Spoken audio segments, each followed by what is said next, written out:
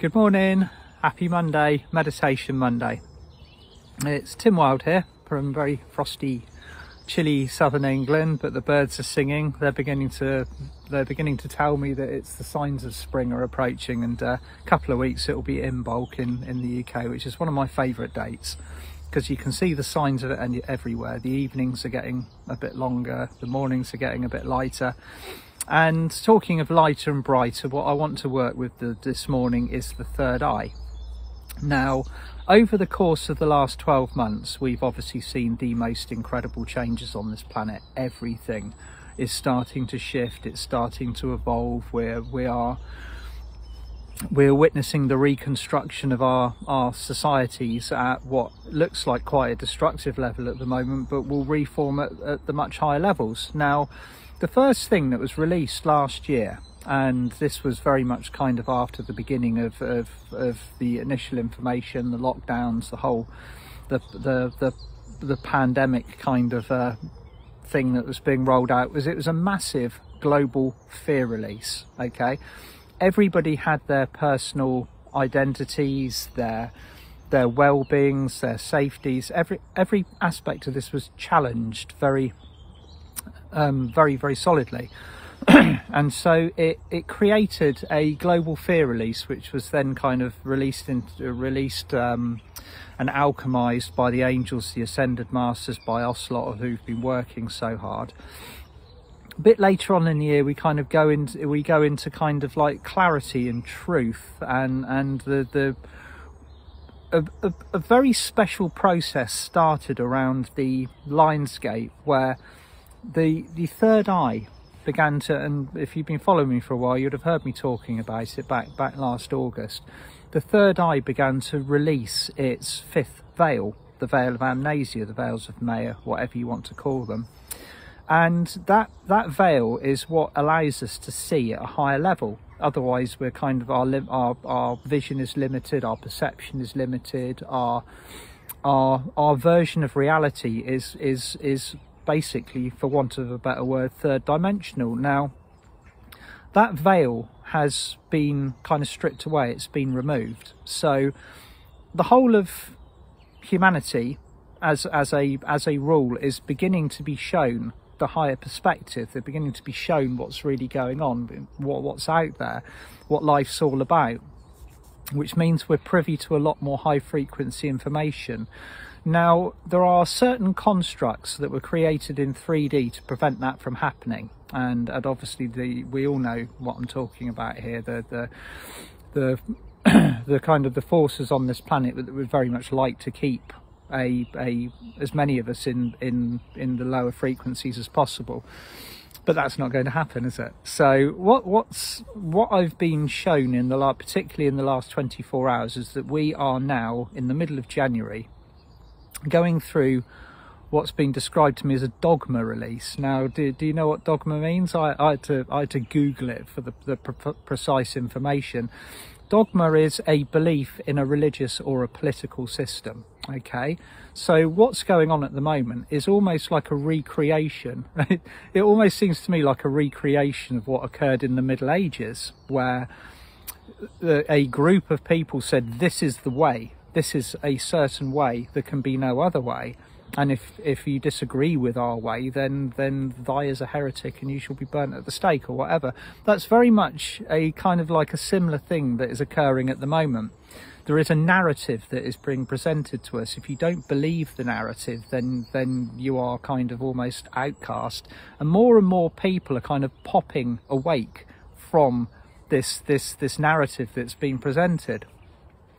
But it's creating division again, you know, the division of 3D, 5D, those that believe and those that don't, and those that are just kind of getting on with their lives and moving into and maintaining a fifth dimensional frequency as high as possible.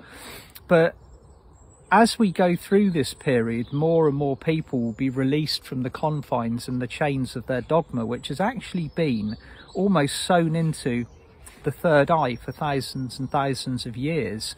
So just take a few moments this morning, because what I want to do is work with the third eye, just give the third eye a bit of a polish, and just make sure that we're all seeing as clearly as possible.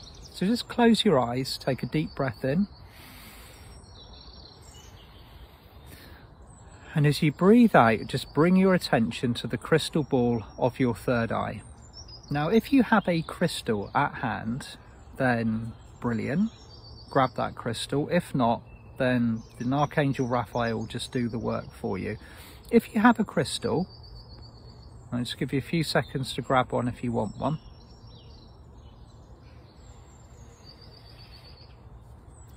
And just when you're ready, place your crystal upon your third eye. And as you do so, feel Archangel Raphael just shining his emerald light through the crystal into your third eye and lighting it up very brightly. It only takes a few moments. Just feel the crystal ball of your third eye.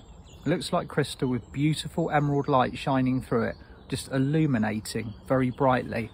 You might actually be able to physically feel this. There's been so much clearing going on in the third eye, particularly in the last month or so. The shackles are really coming away from it.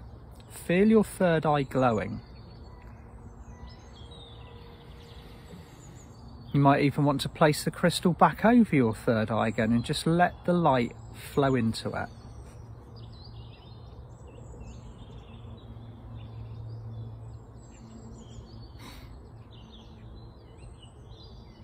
And as this is occurring, just give Archangel Raphael permission to remove any old symbols, any fog, any blockages that you might have within your third eye that might be holding you in an old blueprint, holding you in an old way of thinking, or basically blurring your vision, blurring your inability to kind of see and create at a much higher level.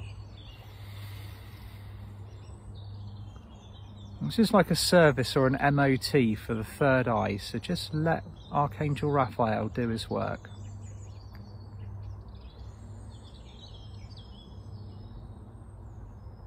Any mist, any fog, any old symbols that may have been kind of drawn onto the third eye in your previous lifetimes, just feel these being very gently but very precisely removed now.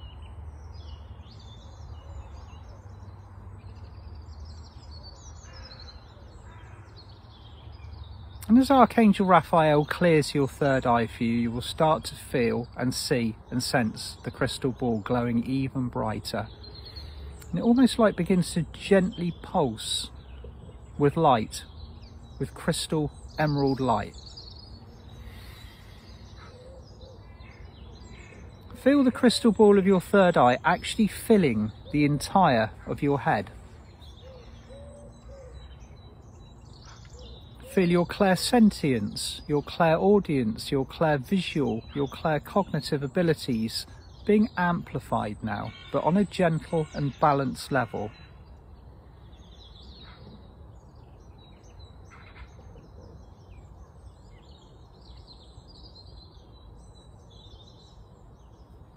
We also have one of Archangel Raphael's unicorns joining us.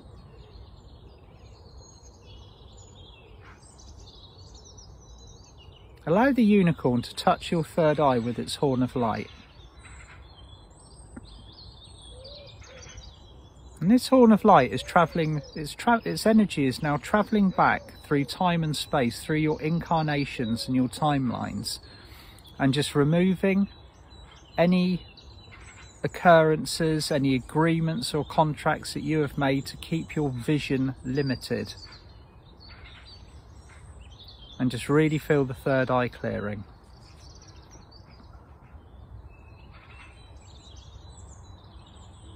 If any of you have been receiving pain in your ears or your jaw or your glands around your throat recently, this will assist it, because the third eye is clearing itself. It's expanding. So give yourself a helping hand with that.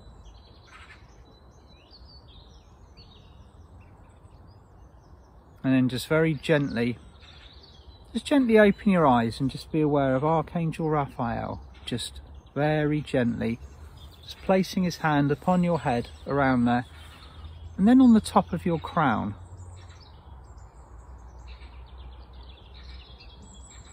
You might even feel the golden light of your crown just mixing and merging with your third eye now. Okay, now come back to where we are, and just open your eyes, tune in, and just give your eyes a blink, and just feel the third eye chakra within your head. Some of you might have seen symbols in there. You might have seen stuff that might have been drawn on in previous lives through kind of almost like religious initiations or agreements or contracts that you've been made. These take a little bit of time to release, and then the third eye recalibrates and rebalances itself. This process will have really helped that this morning. So just allow your third eye to shine brightly. You will perceive the truth on whatever, or the truth of your reality on whatever level you are ready to at the moment. So the clearer your third eye is, the higher your perception levels are, and you will see everything with laser clarity. Okay, so hope you found that useful this morning. I hope you have a beautiful start to the week. And for those of you that are joining me from stepping from the Akash into the halls of Amenti tonight, we've got a lovely evening in store. And I'll see you all later. See you all soon. Have a beautiful week, everyone. Bye for now.